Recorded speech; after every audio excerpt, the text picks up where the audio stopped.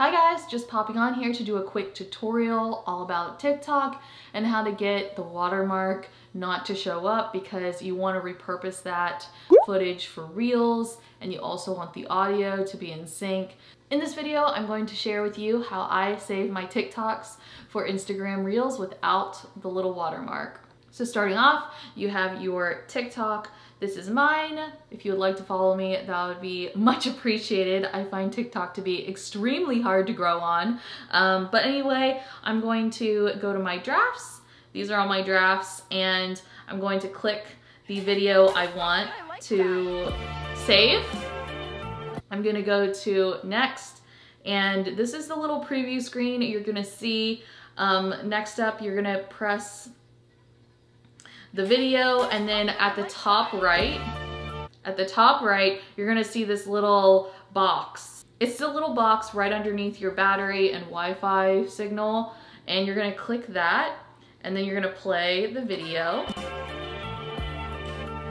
How the fuck would I like that? So then after that, you're gonna stop recording, which I'm gonna stop recording right now. Now, going into your photos.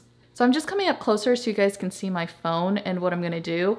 So I'm gonna go to the part where I want to capture the recording, and then I'm gonna edit the video.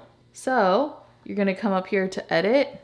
Then I'm gonna drag the video to where I want it to start. And I want it to start, obviously, where my TikTok starts without the watermarks. And this is basically me. There we go. So I want to start it here, and then you drag it to where you want it to end. And then you click done, and then you're going to click save video. So basically that's how you save your TikToks without the watermark. So it's not the most ideal way to save your TikTok, but if you don't want those watermarks and you don't want to go to any sketchy website that you might click to get a virus or something, I highly recommend just doing it this way. I don't know if they'll ever just stop doing that, stop allowing people to do that the more people know how to do that.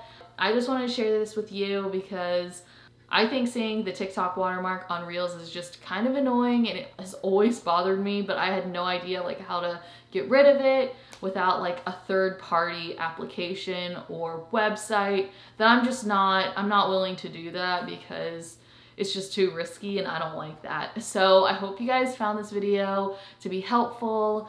Leave in the comments down below any other suggestions or ideas you might have, or any other TikTok ideas that you might have. Don't forget to subscribe, and I'll see you guys in my next video. Bye.